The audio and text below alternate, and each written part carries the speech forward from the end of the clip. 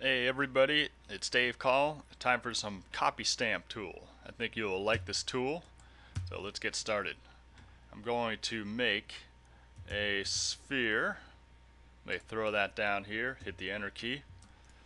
This sphere, if I double click it, we dive inside. Now over the primitives section, I want to change this thing into a poly mesh. So if I hit W, it goes back to wireframe. Now what I want to do is grab a platonic solid. Let me put that over here. And I want to copy the platonic solid to the grid, to the sphere actually.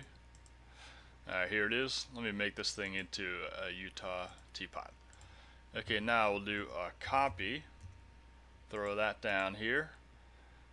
Plug the sphere into the right node, platonic into the left node, and we'll see what we have here. We have this copied to every point.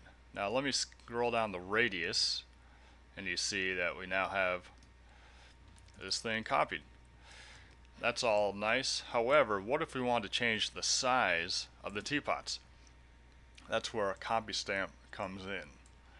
So let me double click into copy stamp. Now down over here, click on the stamp button and we have a few things to work on. Click on stamp inputs and then we'll make one called scale. That'll be a random value based on each point, and I'll divide that by 4. Now go back into the platonic solid. Oops. And let's put something in the radius. I'm going to type in stamp / use the copy, and then I'll type in scale, and then if something gets an error we'll just type in 0.5. That'll be the default. So now what you have over here are different sizes of the teapot. Now we could use a little color on this, so let me drop in a color node, throw that down in here. Now with this color node, right now it's on white. We can change it to whatever color, but they all get colored the same way. So what I want to do is go back to copy stamp. Let me add a RGB value. We'll make this red. That'll be rand of the point. Now let me multiply this by 10. That'll give a value between 0 and 1. Let's do green, rand point divided by 10.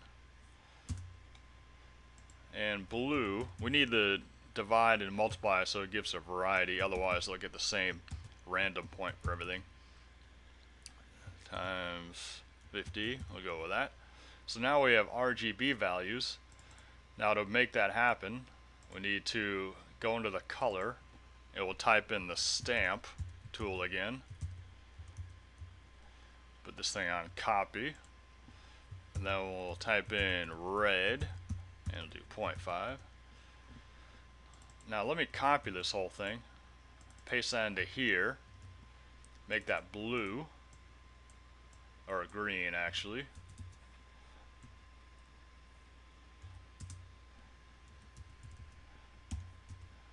Some green. Now let's copy that into here, change the red into a blue. Okay, so now we have a variety of teapots, all colored. That is our copy stamp tool. I hope you think it's pretty neat. There's a lot of other functionality to it. And there we go. Talk to you in 2.